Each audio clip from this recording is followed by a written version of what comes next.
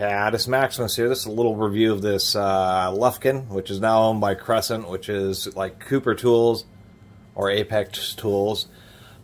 This is an engineer's measuring tape. So the difference between this measuring tape and a standard measuring tape is the fact that this one, being engineers, has a standard fractional scale in inches through 12 inches, but also a decimal scale.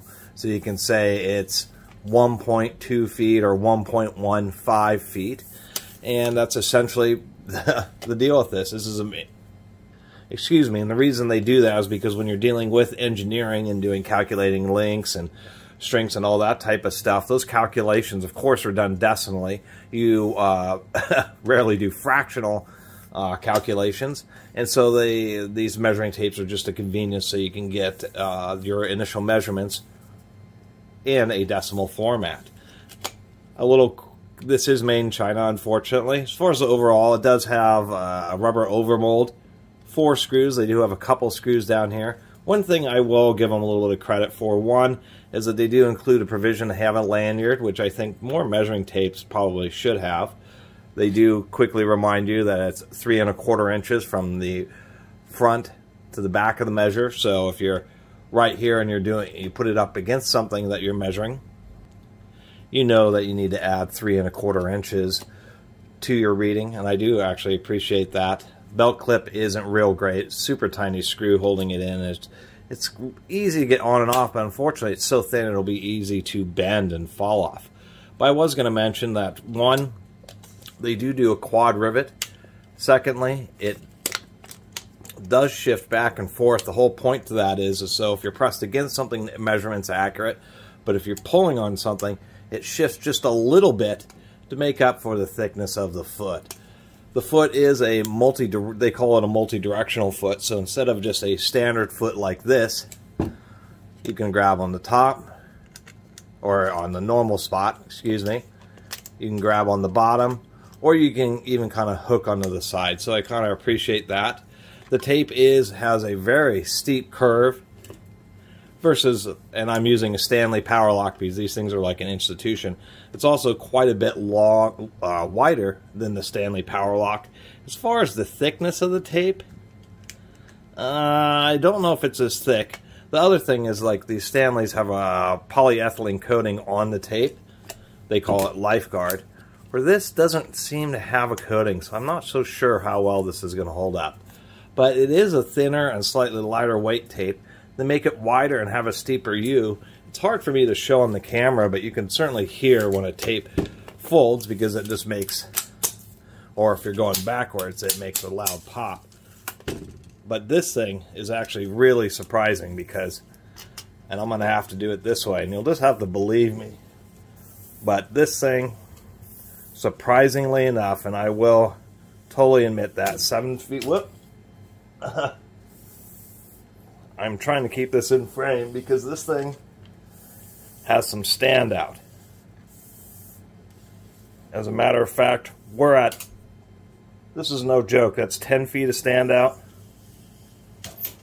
Whoop, oh my god, it's like halfway across my apartment now. That is no joke. It is still standing out. There it goes. 11 feet of standout, which is got to be one of the highest amounts of standout that you can actually have on a measuring tape.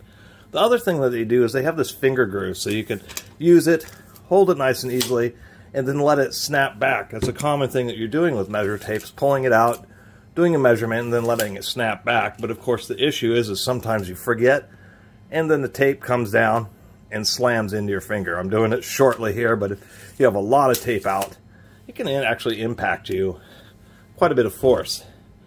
So I kind of like this cutout opening. Even though it's a big opening right here, it certainly can let a lot more debris into this unit, meaning that you'll have to take it apart and clean it when it doesn't want to retract very well. But I do like the idea of being able to pull it out and then have it snap back and not have to worry about your finger getting crushed. It's generally not a good idea to totally allow it to snap back because that will cause the rivets to start to round out their holes. But besides that, I think it is a good idea. I actually like that little feature. I think that's pretty innovative. And actually, one other thing I was noticing is they actually have a hole right here, so you can put this on the edge of something and actually just tack it. I think that's kind of an interesting idea. So there's some good, I'm not a fond of a storied company like Lufkin just being bought out and sold, and now it's Chinese products when they were known for making just absolutely beautiful products. Here's an original Lufkin out of Signal, Michigan. And this thing goes along with my engineer's folding scale here. So I kind of like that. And this is an engineer's measuring tape, or engineer's scale is what they call them. And so it was kind of neat to find one in a measuring tape, and so that's why I was excited to do this video. But as far as general use measuring tapes, I still recommend Stanley Power Locks, just because I've just seen them in use so much. There's so many different measuring tapes, you can get exactly the one that you want. But for general people, the Stanley Power Locks have just proven themselves to be reliable. That's really the deal. These things are reliable, and they can take a ton of cycles of the tape going in and out. Anyway, enough about that. Just wanted to share my opinions on this Lufkin engineer scale measuring tape. And I assume standard fractional ones, etc., are going to be using the same body, so I kind of two birds in one stone. Anyway, I really appreciate everybody who's been watching and subscribing. And if you haven't subscribed, please do. Till next time, Catus, Maximus out.